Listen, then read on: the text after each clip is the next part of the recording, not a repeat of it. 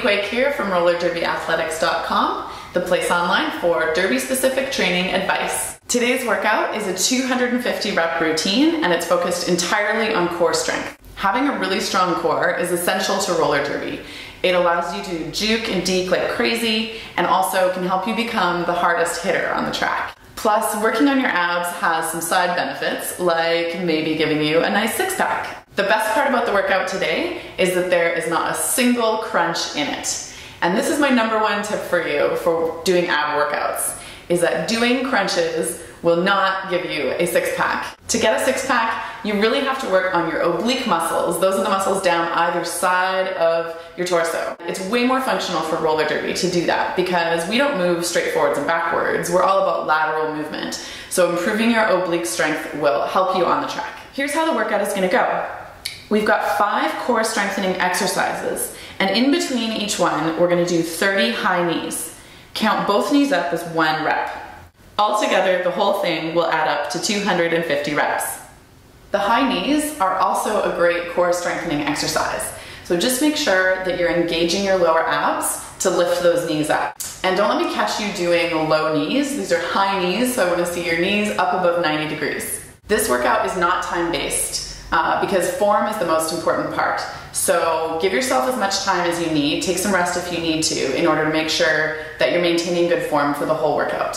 So let's get warmed up and let's do this.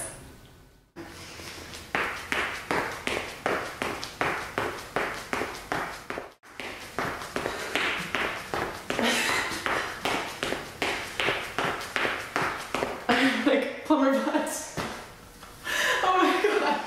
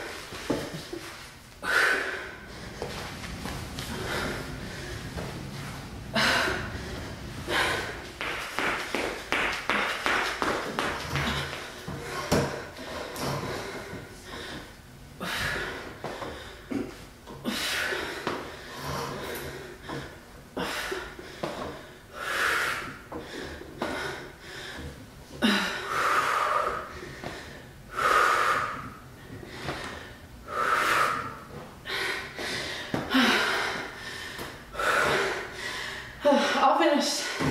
That's it. All right, that was it.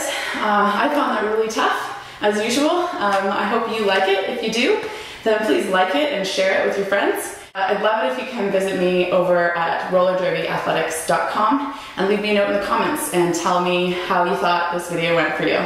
I just finished kicking your ass, so you can go kick somebody else's. See ya.